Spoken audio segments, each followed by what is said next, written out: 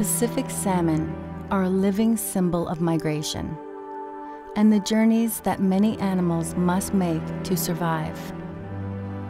From across the North Pacific, adult salmon from thousands of populations retrace their paths inland through branched river networks back to the very streams they were born in, and where their next generation will emerge.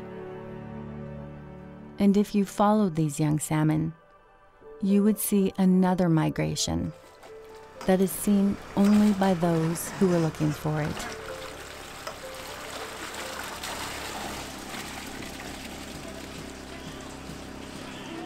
Each spring, young salmon of all species, Chinook, sockeye, coho, chum, and pink, begin to move out of nursery and rearing habitats and move downstream.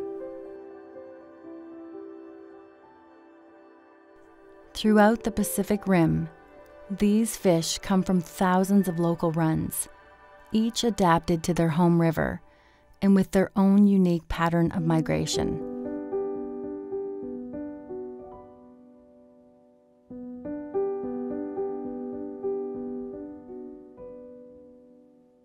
Beneath heavy spring river flows, these young salmon make a quiet journey downriver. An invisible migration that some communities and nations honor and celebrate.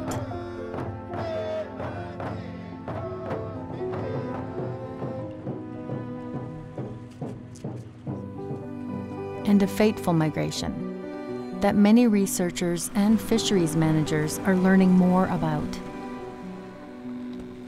and discovering new insights into the ecology of this outmigration of young salmon. Like just how important river estuaries are as nursery habitats for young salmon smolts to feed and grow before they move into the open ocean, and how large river estuaries can act as transit hubs that support the outmigrations of scores of unique salmon populations.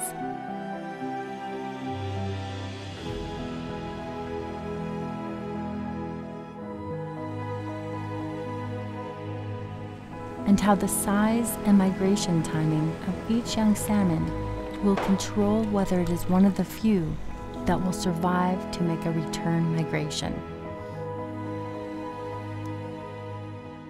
Because it is these tiny silvery salmon that, if estuaries and other habitats critical to the salmon life cycle are protected and restored, will someday return as adults to shape the next generation and will continue to nourish ecosystems, people, and cultures.